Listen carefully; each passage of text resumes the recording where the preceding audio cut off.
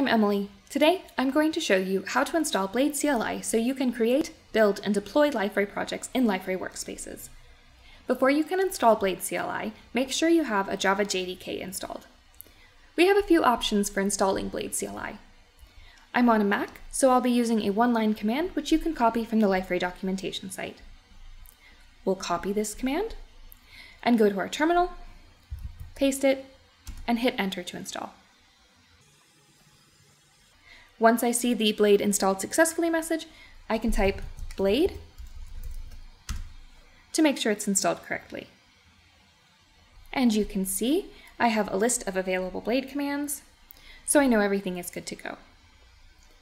If this is not the case and you get a command not found error, you'll need to make sure to add the Blade command to your path. Under Troubleshooting Blade CLI, you can copy the applicable path to the Blade executable and enter that in your command terminal. Keep in mind that if you are using a shell other than Bash, you need to add the path to the Blade executable manually.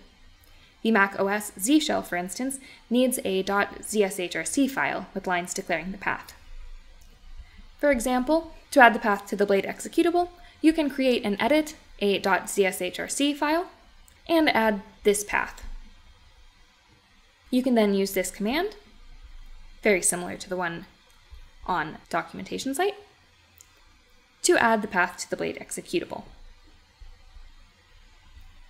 And if I go back to my terminal, I can use the command echo path to check the path.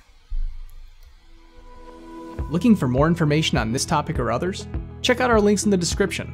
Don't forget to like, comment, subscribe, and hit the bell for notifications. Thanks for watching.